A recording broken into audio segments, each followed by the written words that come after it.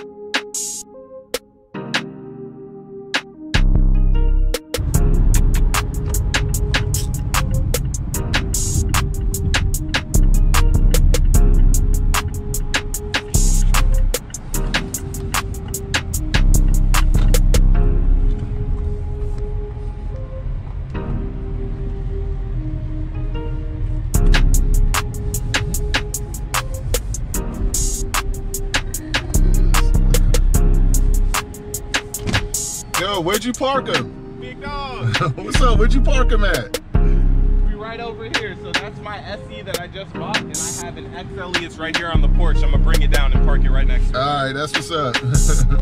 All right, so let's look at the CX9 backup camera. So like that. I mean CX5 backup camera. Sorry. And then there's the RAV4 pulling up. So let's go ahead and review this thing and see what it's like. So we got Corey from Toyota of Melbourne, right? Corey with a K. Corey with a K. See, he's special. He's not just a regular Corey. Yes, sir, yes, sir. All right.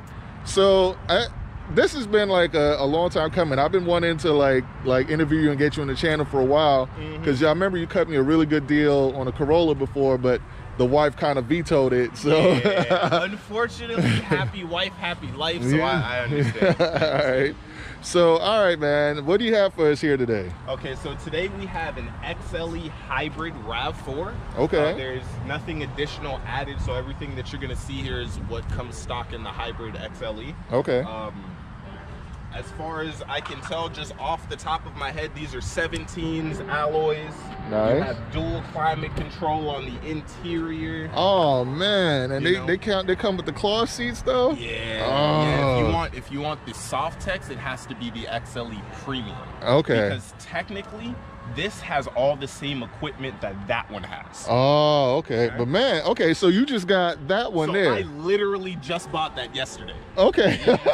That's the So see, there's somebody that believes in his own product right there. Okay. Yes, sir. Yes, sir. All right. Now I love the wheels on yours. The wheels on yours look nice. Okay. So what's the difference? I thought the XLE was like a higher trim. The XLE is a higher trim than this, technically. Yeah. Now the SE just came out this year. Oh, so okay. We didn't have that trim level on a hybrid before. It was just the XLE. Right, so right. If you don't, basically this one is if you wanted a hybrid that just didn't look like a luxury vehicle. Okay. You know, okay. so the XSE was the more sporty hybrid that you could get before, and this one's just a little downgraded version of that, so you don't. So hold on, this is hybrid as well? Yeah, this is also a hybrid. Yeah. Oh wow. It's literally the exact same vehicle, except this guy has the wheels. It's got the wheel, and it's got the trim. And yeah, I love the black trim. The black trim is nice on there. Yes, sir. Yes, sir. So then, what's the point of getting the XLE then? It's a style thing, you know. So it's like, you wouldn't. how do I say this? You wouldn't move from a minivan to an XSE, or excuse me, an SE. An SE, okay. Right? You would move from a minivan, like let's say I was a mom and my kids kind of just left the coupe. I don't need all that space anymore, and you want so you okay. That's this guy. Okay. And this one's more the sporty. Hey, I want to show off a little bit. You want to have fun too. $45,000. Yeah. That's so how much? All right. So how much is the SE? The SE, I think it was what's it, like 32? Oh, nice. Almost 32 or 33. Okay. And then this guy is right around 34 and a half. Okay, not bad. So it's not really much of a difference. The main things that you're going to see, again, is those trims. Right. This looks a little bit more responsible. Yeah, exactly. All right. Now, what's the gas mileage like on both? Right here, you're getting a combined of 40. Oh, so wow. That's, 41 city, 38 highway. If you stay in that eco mode, actually, because I just drove that around to show all my family members and stuff like that. Right. So if you stay in eco mode, you can actually boast to right around maybe 47, anywhere between 47 and 50. Wow. And like how many gallons? Like, do you know how much to fill up? I don't know the tank size, because I got this full. And all that driving that I did, you still haven't. Wow. Yeah, okay. Yeah. Well, I know right now with how gas prices are, it takes about 45 to fill up the Mazda CX5. Do you know how big that tank is? I think it's 12, either between 12 to 16 gallons, somewhere around there. Okay. Yeah. So, all right. So I'm gonna do a look comparison, guys. Right? Do you think? Yeah. Just from a look comparison, I'm gonna try to be. Actually, Corey, come here. Let me because people are gonna think that I'm saying it just because. Yeah. All right. Which one do you think looks best out of all three? If we're being 100% honest, I like this one over the XLE. Right. But I would take the SE over this one all day. Okay. I'm almost there with you. But I would take a black version of this. Okay, so if you had this in black, it'd be real. I don't know, man. I don't know. Because I cannot knock the competition. This is a really good looking SUV. Yeah. So we'll give the looks to the CX5, but we're gonna give the gas mileage obviously to the RAV4. The RAV4 wins all day. All right. So let's open up this bad boy and see what we're working with here. Oh. We didn't even get into interior yet, but let's see what we have for this one. All right, just from first glance, like aesthetically, the CX5 wins as far as looks to me on the inside as well. But actually, this looks very nice and comfortable. So I haven't sat in it yet. Let me see. Just those settings a little bit. Just push to start. Okay, nice. So I'm gonna just drop this in here. All right, and okay. You can hop in and start her up. I'll hop in on the other side. All right.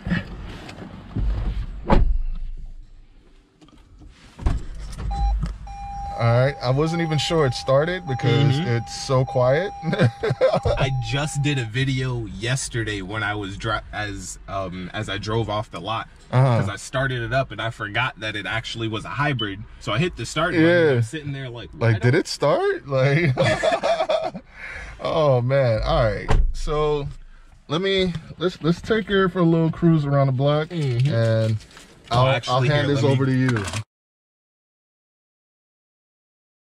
All right, so gas, everything. I mean, I like the gauge cluster. That's kind of nice.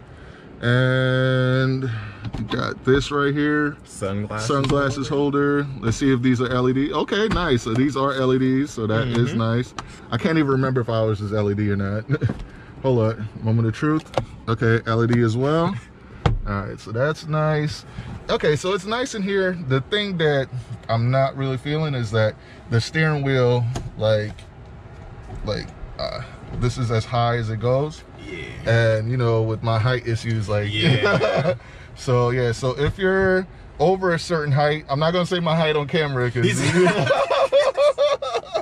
yeah. But if you're over the 6 foot mark, it's probably you're going to be a little bit tight in here versus the CX5. CX5 is a little bit friendlier to taller people, I would say. But I still feel very comfortable, and if I had to, I could make this work. Yeah. All right. So let's get stuff here. Hold on to this.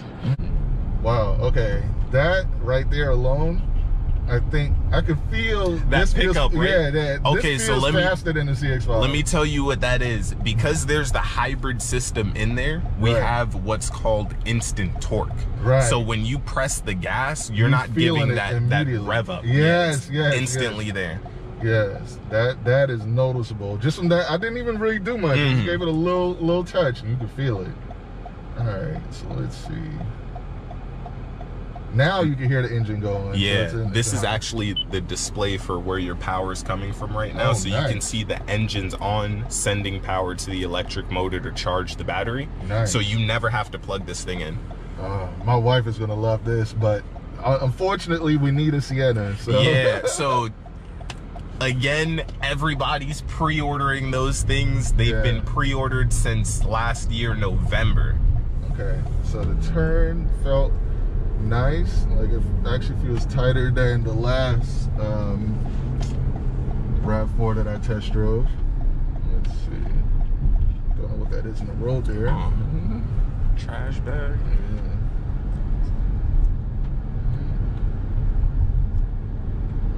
Probably should have done this earlier, but I'm adjusting nerves now.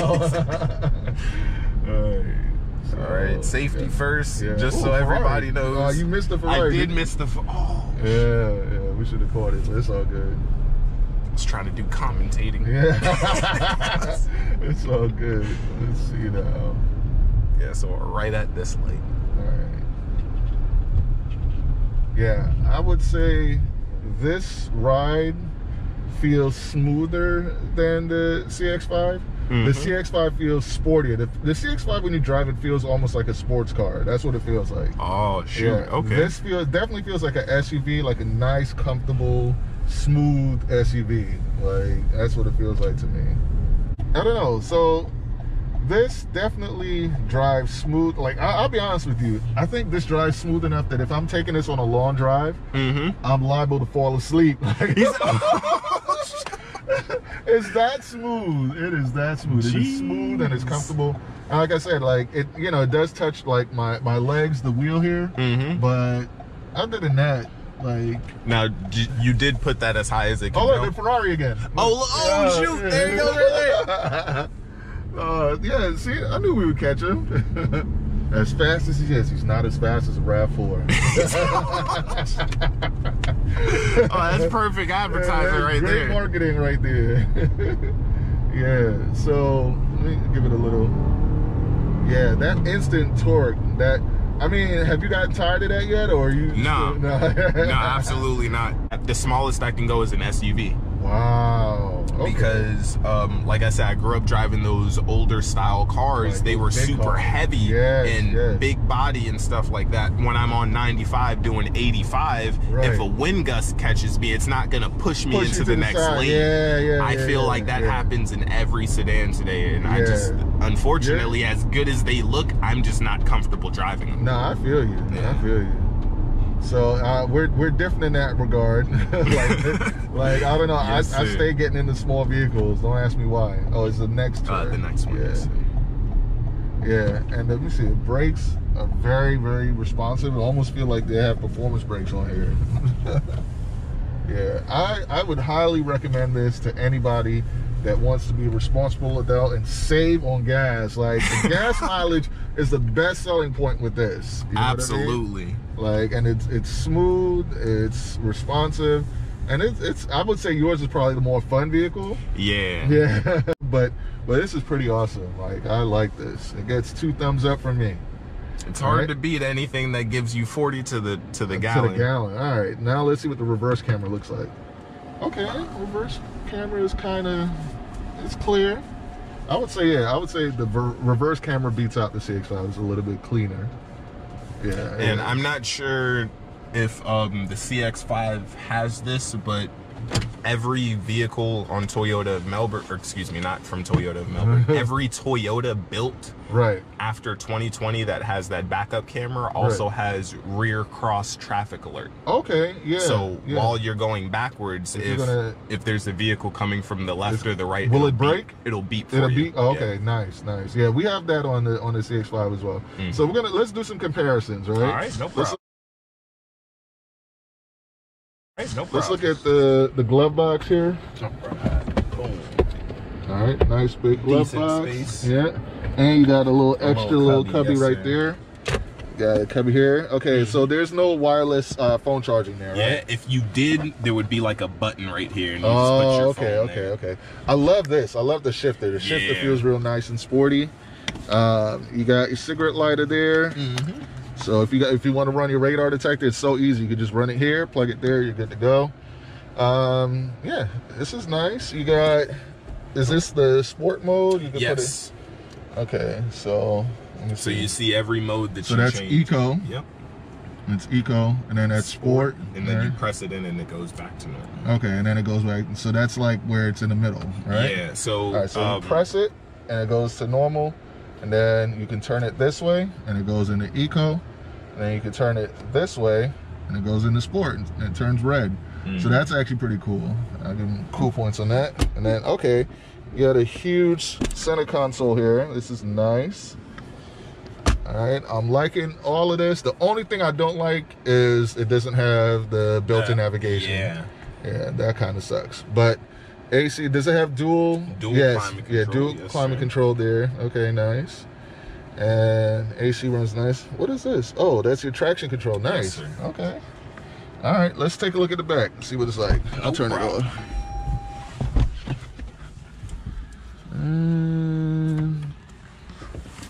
Oh wow, it has a RAV4 on the speaker. That's kind of cool. Oh yeah, they all do that. Yeah, that's actually pretty nice.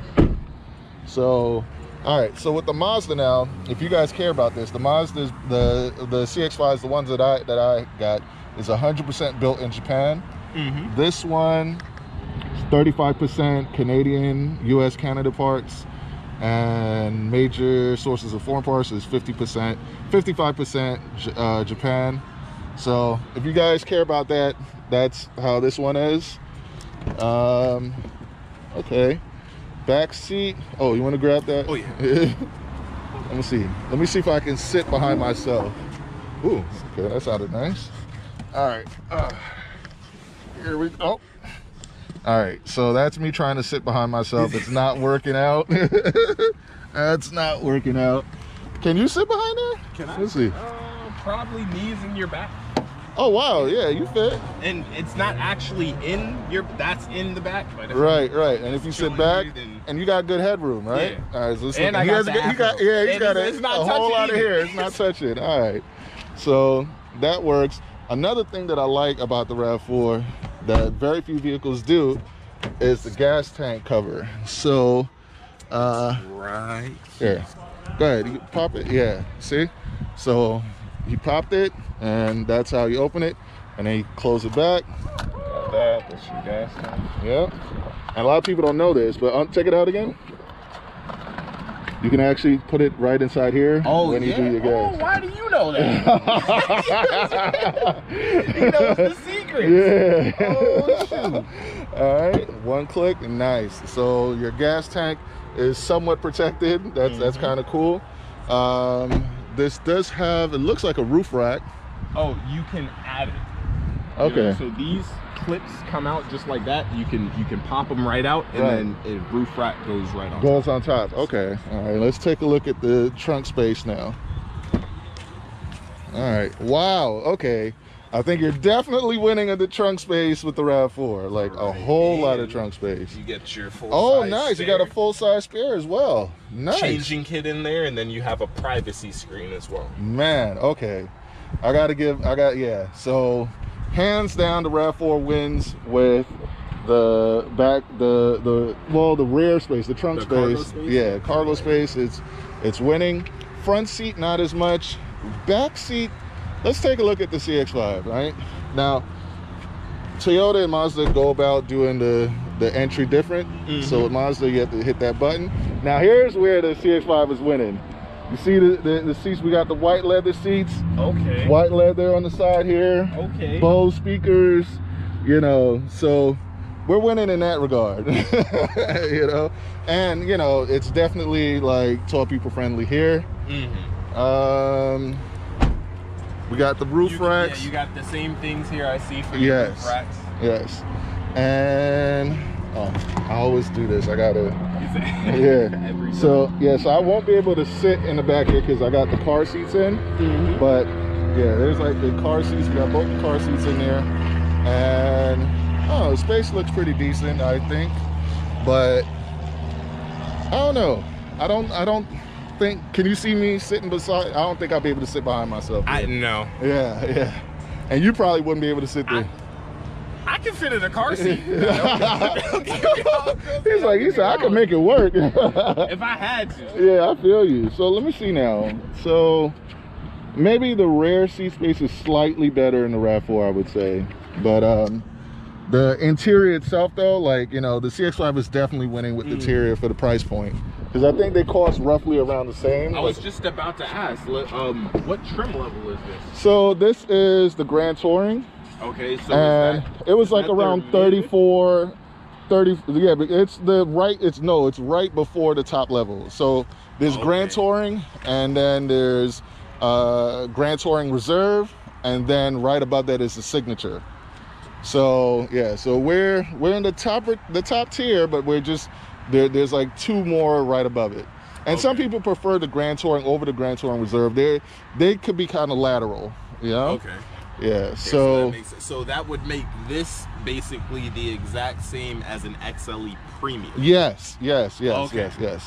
So yeah, but for that same money, for this is like brand new, I think like 35K, you get, you know, the leather seats, the Bose sound system. Now I didn't see, does yours have this where it's one touch? Okay. Because it's the XLE, but the XLE Premium does have that, and it with the sunroof and the Softex. Got it. All right. So, oh man, I'm gonna work. So I'm gonna take out my stuff here because I need to take this stuff out anyway. Okay. So let's do this. I will put this down here for now. Yeah. And I'll put this in the back of the RAV4 just to give you guys a better sense. I mean, yeah, the cargo area is huge. Yeah. In here. I'm looking at it now. I don't want to say that's about 2 times the amount because that would be... It's like I would say... It's almost there, but not all the way 2 times. I would say like a quarter more space, like a full quarter. You know? Like... Let me just show you guys. So putting my stuff in here, like, and this is not me putting it and making it neat or anything, I'm just throwing it in there. There's a lot more space in here, you know, in the RAV4. And sorry about the mess, guys, but you know, got kids. But here's where the CX5 is winning. We got a Spear and a Bose subwoofer. Yeah, we do got the subwoofer. So subwoofer and then a little more cargo underneath and stuff. But yeah, if you look at the space, the RAV4 has got to beat like easily, like without even trying. Here, you want to grab this real quick? Yeah, I got you. Put all of this back in there. Grab one of these. See, thank you. Yeah, I gotta make everything look all neat. Yeah. All right. Let's see, we got one more. Thank you. All right. So there's a couple different areas of contention, but oh, your tripod. Oh no. Oh, you're keeping that. Okay, yeah. Cool. So we definitely have more tech and things here. We do have the same safety features, I would say. Better cargo area in the RAV4. I don't know, it's a toss-up, man. I think the edging, if you needed to pick one or the other, the major contention point is the gas mileage. I think that's where the RAV4 wins. Do you get all of your safety features from base model all the way up? I believe so. I believe so. Because that's something that I'm not 100% sure about Mazda, but I know Toyota does it on every vehicle. Literally the only safety feature that Toyota has to offer that's not on the base model is the blind spot monitoring. Right. That's okay. So yeah, we definitely have blind spot monitoring. Luxury. Right. Right.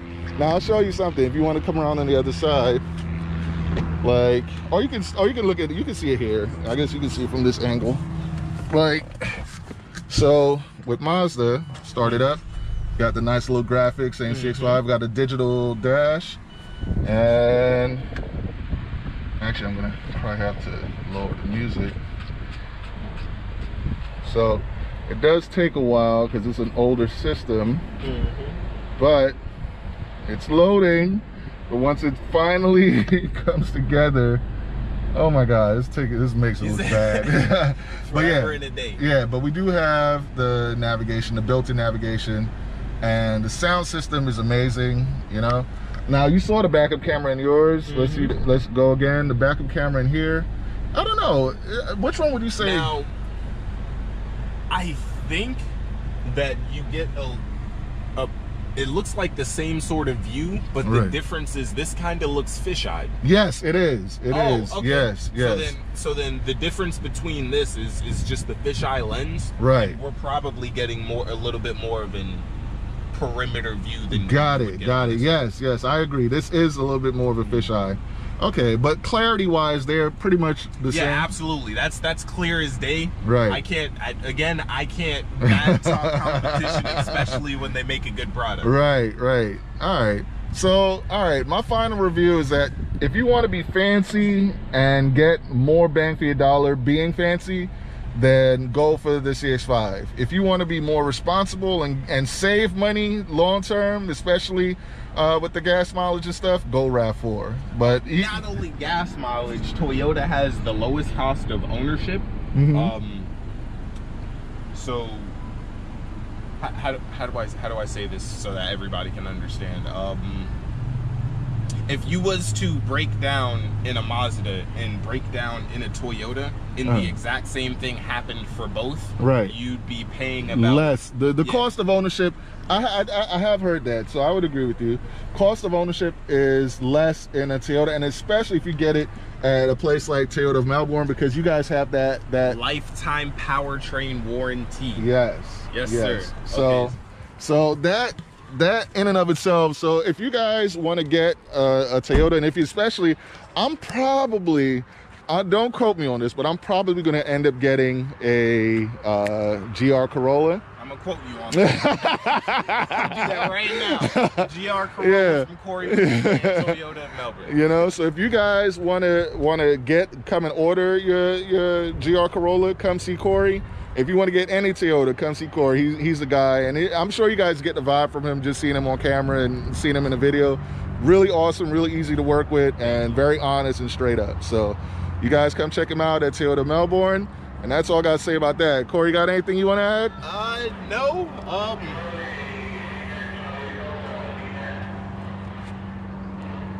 No. Took a while to say no, but yeah, but he got there. All right, guys, that's all we got to say about that. Race Car Friends out. We just got in a special delivery. This just came in. So I'm going to call up the muffler company that I normally go through.